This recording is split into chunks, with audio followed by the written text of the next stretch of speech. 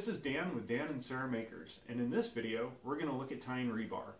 I'm going to look at 5 intersecting rebar ties, some splicing ties, and a nail head tie. We're going to briefly look at the tools that are involved in tying rebar and the different types of tie wire itself that is used with rebar tying.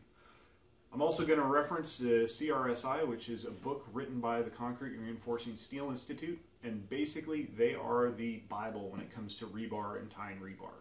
So I've got an older edition here, but it still has all the information you need nowadays. For this particular tie, we're doing a splice tie, and we're using what's called a bag tie and a whirlybird tool. And it's just a manually operated tool where you spin and you tighten the wire down to create the tie. This next one is the same style. It's a splice using a bag tie, but this time we're using a pull tool which spins and then ratchets forward when you release it. And that's a quick way of creating that tie. Here we're using a vinyl coated tie wire.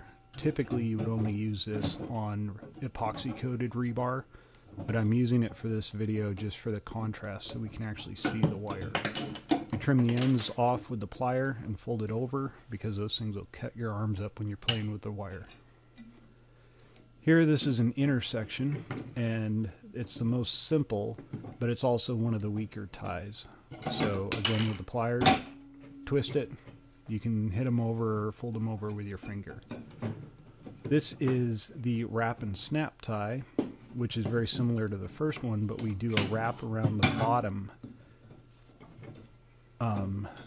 rebar, which would be the vertical rebar. And this is really good when you've got a vertical wall and you don't want that horizontal rebar sliding down.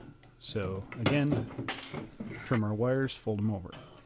This is a saddle or U-tie, which is actually one of my favorites. It's pretty secure in most situations. You can get a lot of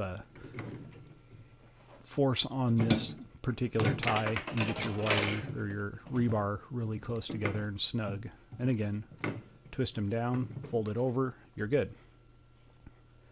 This is the same as a saddle or a U-tie, but this one has a wrap on the lower portion. And this is, of all the ties I show you in this video, this is the strongest, and this is really good for if you're creating rebar mats on the ground and then you're going to lift the entire mat with a crane. This is the strongest, so that mat will hold together quite well.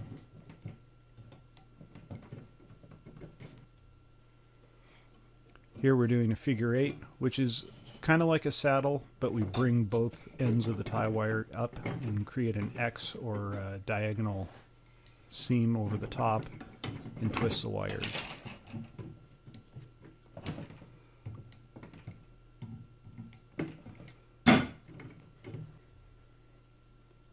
Here I'm showing the use of a bag tie at an intersection. Again, it's a simple or snap tie. With the pull tool, you just pull it 2 or 3 times, it twists down, and you're good. And then again, here I'm just showing it with the whirlybird, the manual tool.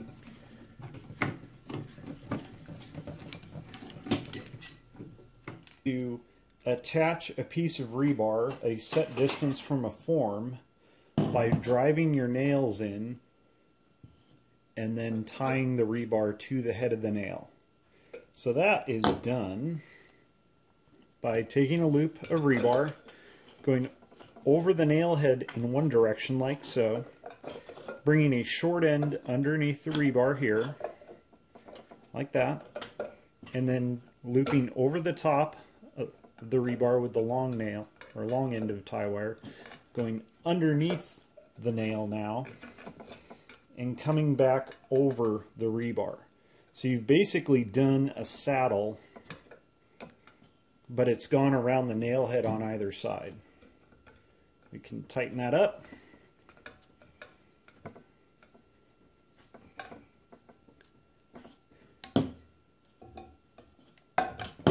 And that allows us to have a good sturdy connection of the rebar to the nail head to maintain our cover distance from our formwork. Alright, thanks for watching this video on how to tie rebar. I have to say, quite a few small pieces of wire were injured in the making of this video. But other than that, I hope you enjoyed it. Have fun. This is Dan with Dan and Sarah Makers. Until next time.